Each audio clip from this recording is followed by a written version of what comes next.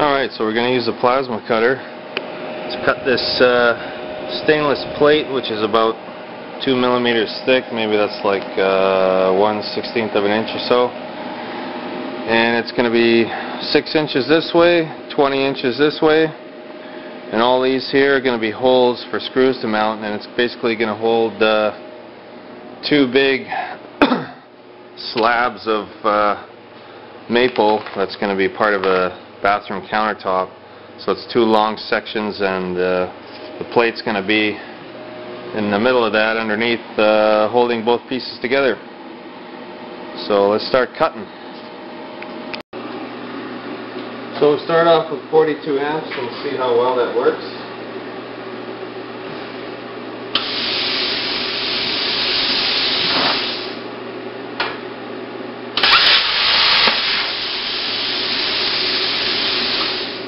So that's one of our little holes. It's not very big, so we'll have to make those holes a bit bigger.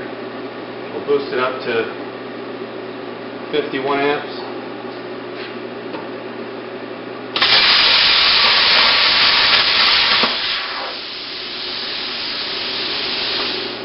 It's a bit bigger of a hole there. Should have a wood screw go through there. We can probably use a drill bit to make those bigger, but this stainless here is extremely hard.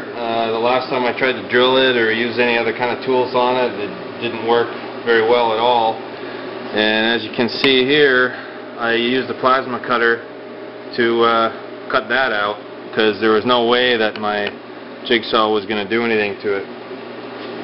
So we'll just start doing the holes here one at a time.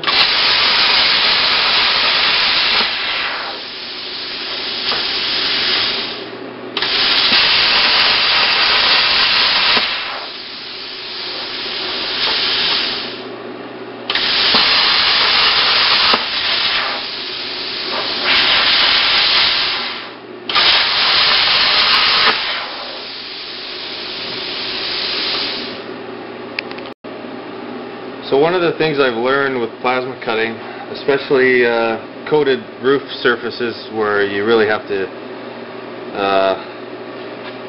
use a ventilator, because when you're frying a metal surface that's got paint on there, that paint is doing all kinds of weird stuff.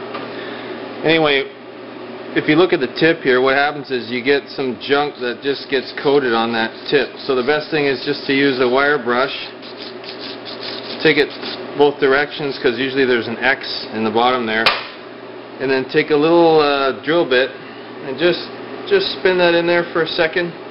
And if there's any junk that's in the tip from the marker paint or whatever you're using on here, that'll fix that up, so you can use it again. You're good to go, and the torch will start nice for you instead of having a real hard time getting the plasma flame to light.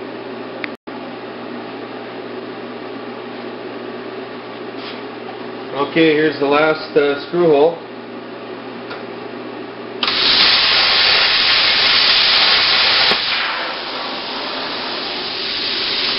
And now what we're going to do is we're going to cut the long lines across here and here. We'll start at one end and go across.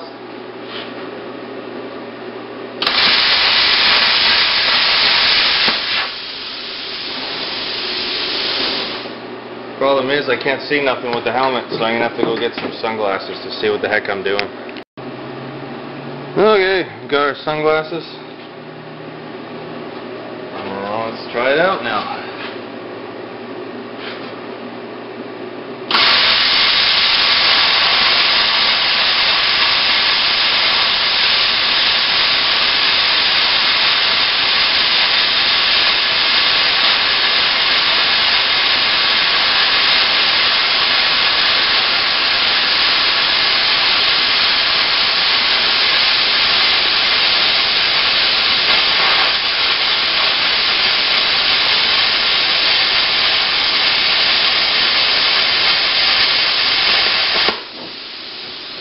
There we go. It's not a bad straight line cut there. You can probably turn down the heat a little bit. It's a bit heat discolored on the edge, but that's probably normal. And we'll do the long one after that. Okay, here goes the long one.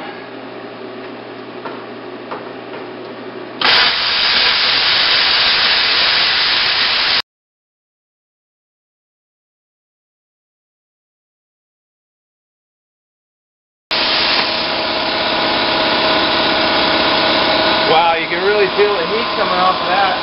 That's crazy.